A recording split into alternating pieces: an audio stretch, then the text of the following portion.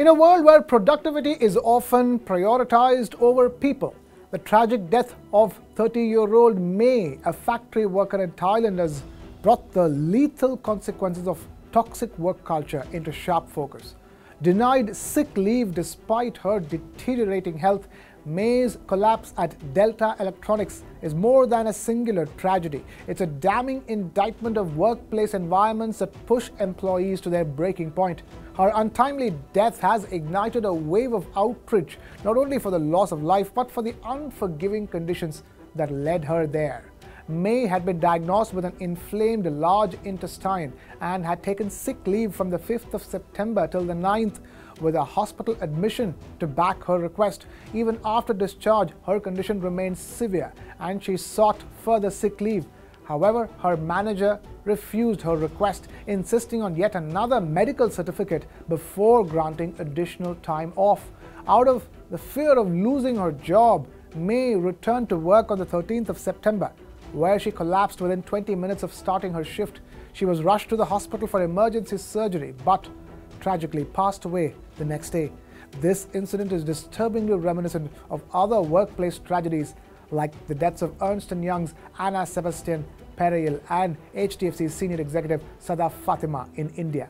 Anna faces constant micromanagement and lacks support from her supervisors. This had led to her experience severe anxiety and exhaustion, affecting her daily life and productivity, while Sadaf dealt with persistent disrespect and bullying in her workplace. This toxic work environment has caused significant mental health issues, including stress and depression, which impacted her job performance and overall well-being.